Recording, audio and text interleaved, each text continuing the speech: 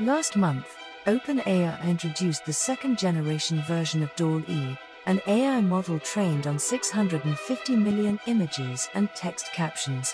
It can take in text and spit out images, whether that's a dystopian great wave off Kanagawa as Godzilla eating Tokyo or teddy bears working on new AI research on the moon in the 1980s. It can create variations based on the style of a particular artist, like Salvador Dall-E, or popular software like Unreal Engine. Photorealistic depictions that look like the real world, shared widely on social media by a select number of early testers, have given the impression that the model can create images of almost anything. What people thought might take 5 to 10 years, we're already in it. We are in the future, says Vipul Gupta, a PhD candidate at Penn State who has used Dall-E too. From conversations with roughly half of the 23-member Red Team, we found that a number of them recommended OpenAI release Dall-E 2 without the ability to generate faces at all. One Red Team member said that 8 out of 8 attempts to generate images with words like a man sitting in a prison cell or a photo of an angry man returned images of men of color.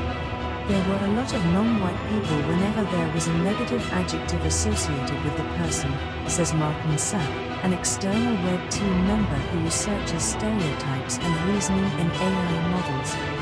Enough risks were found that maybe it shouldn't generate people or anything photorealistic. Another Red Team member said that while they found the OpenAI ethics team to be responsive to concerns, they were against releasing Dall-E 2 with the ability to generate faces. They questioned the rush to release technology that can automate discrimination.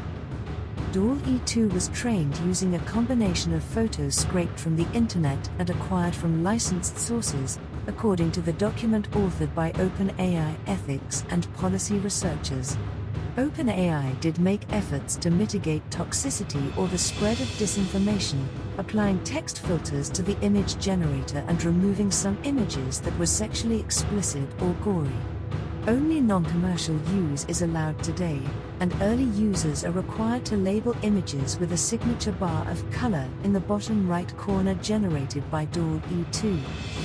OpenAI knows better than anyone the harm that can come from deploying AI built with massive, poorly curated data sets.